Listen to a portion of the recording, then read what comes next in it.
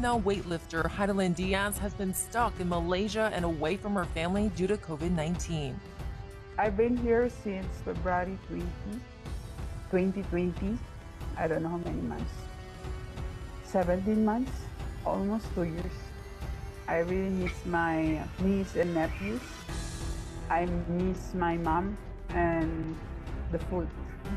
She's been training for her fourth and likely last Olympic Games. Of course, I wake up, training, then I eat, then training, then eat.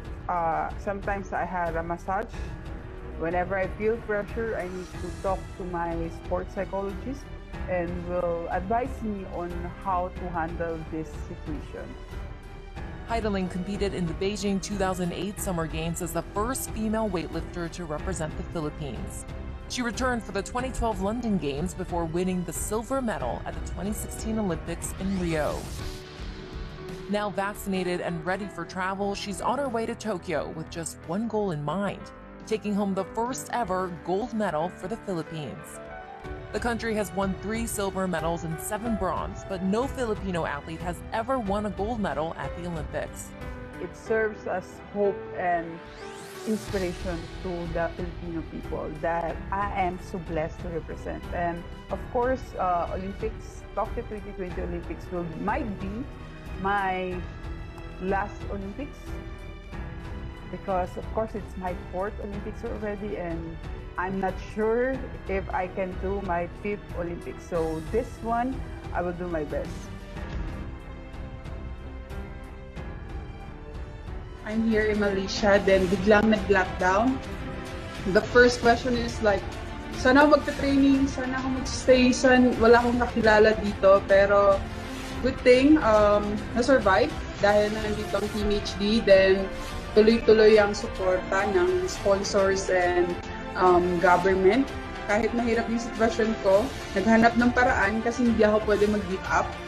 Kasi sabi ko, malapit na ako dun eh. Nandun na yung ranking ko, okay na. Tapos kung mag-give up ako dahil sa pandemic, mag-back to zero ako. Tapos nasa pandemic tayo, hindi magandang impresyon yun para sa Pilipino. Kasi mas kailangan nila ngayon ng pag-asa.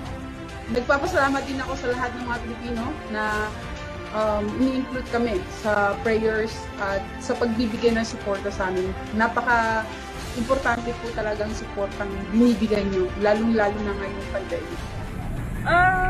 Actually, malakas si Heidi kasi, I mean, in terms of, considering yung kanyang process kasi ng paghahanda para sa week-in, yun.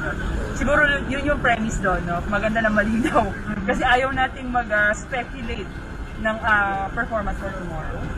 But right now, nakapahinga siya, day, kumakain na naman siya, kahit na nagbabawas ng timbang.